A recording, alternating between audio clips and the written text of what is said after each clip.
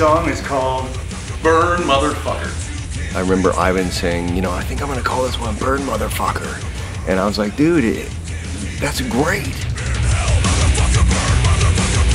Straight up, no ifs, ands, or buts. The title speaks for itself. I think we've become sort of the ambassadors of anger. This is just one of those moments where I was in the studio, and when I started writing the lyrics, I was so fed up. We were about halfway through the album. I knew that we had a whole bunch of stuff still to do, and the stress level just got to me.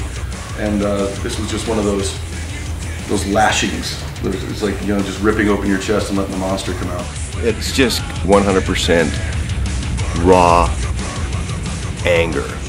There will be some people dropping to the ground on that one. Yeah, let's do the disclaimer now. We are not responsible for what happens in the breakdown of this song. Yeah. Burn, motherfucker.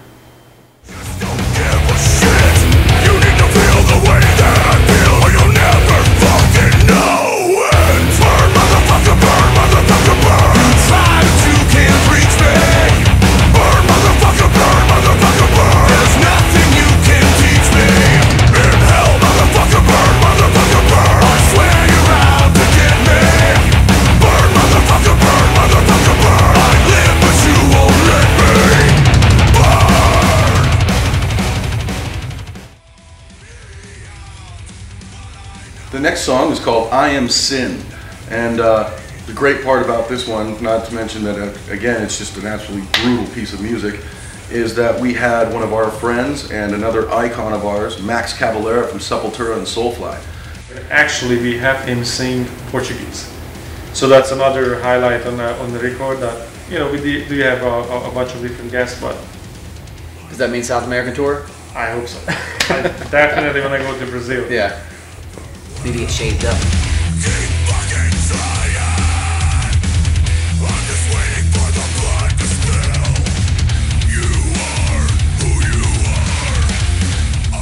I did my solo right after Ivan did his vocal, and I remember thinking, after I heard his vocal, I remember thinking, fuck, he's so angry on this.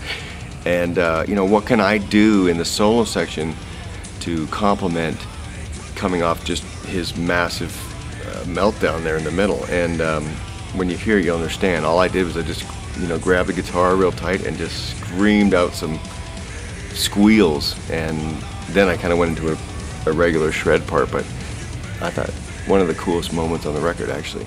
Here it is, I Am Sin.